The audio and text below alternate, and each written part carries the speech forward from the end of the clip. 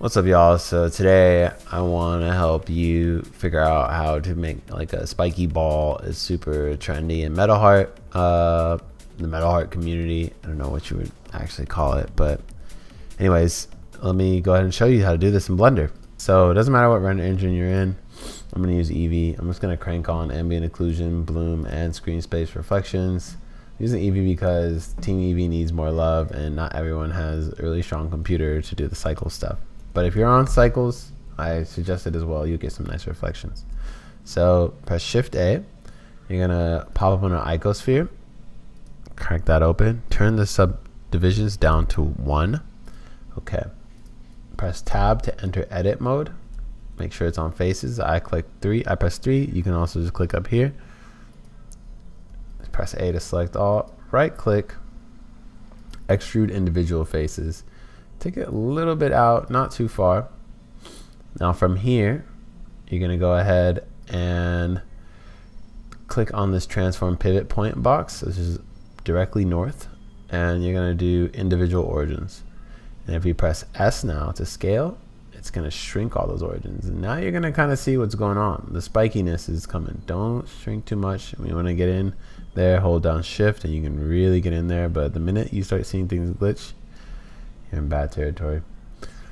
Okay, now that we kind of have this spiky ball going on, or not the ball yet, but let's go ahead and click on our wrench for the modifiers.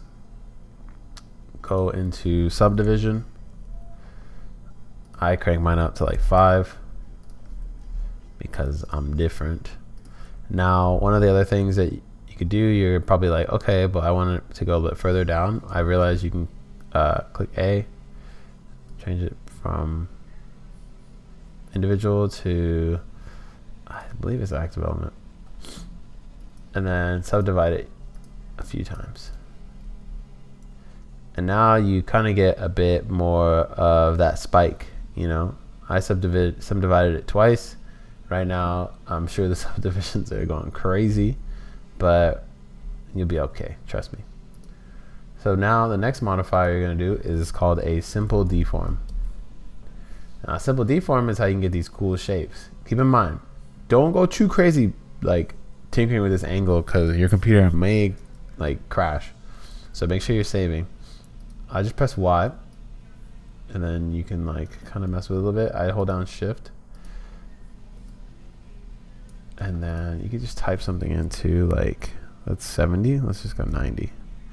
You can see that spiky ball is now getting these cool like sculpted like visuals. I'm gonna leave it as is for now, just because you can tinker more with that. I'm just gonna go ahead and open up another section by right clicking, and I'm gonna do the shader editor, select my little spiky ball here. I'm gonna give it a new material, and I'm gonna keep it really simple for you today. Pump up the metallic, lower the roughness, not too far. Now, if we enter Eevee, okay, right now it is in a gray arena. We don't want that. So I'm gonna load an HDRI from Polyhaven. And if anyone's been following me lately, you've been seeing me go crazy with this one.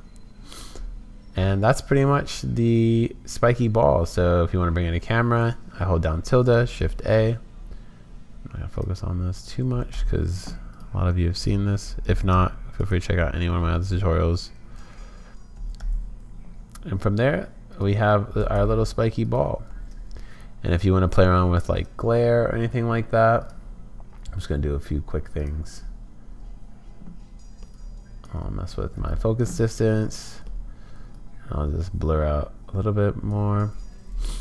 Now if you want to mess with some glare, I suggest bringing in like a light on the side to give it a bit more of that oomph that you all kind of want in your renders when you're making stuff for people or social media. So I got a light bulb, I'm just gonna crank them, tune them up, make it that like soft bluish. Okay, we don't need it to be too crazy. And then from there, if you want this like really nice glare in the compositing, bring in a glare. So simple, oops, not simple, sorry, but fog glow. Make sure you have a viewer. Shift, right click, bring that in there. I'm not gonna tinker too much with my render stuff. I'm just gonna render a quick image out. You can see here, we're starting to get some sort of, I think that depth of field is really fucking with it. But I'm not gonna go too crazy on this. I'll probably do a quick little animation, just rotating the Z-axis. Let me know if you want more help with that kind of animation stuff. But keep it super simple, guys. Like, play around with this, get more into the materials, play with some layer weight. If you right click and shade smooth, you'll get a bit of some nicer shading here. But what's nice is the topology stays fairly clean, which is super cool. And yeah, the world is truly your oyster with the amount of materials that you want to play with here. So thank you once again for tapping into a tutorial. We're going to keep these things going consistent. Thank you so much for all the love, all the support. It means the world to me, and I love to just keep sharing stuff that I learn, and let me know things that you want to learn. I'll see you. Bye.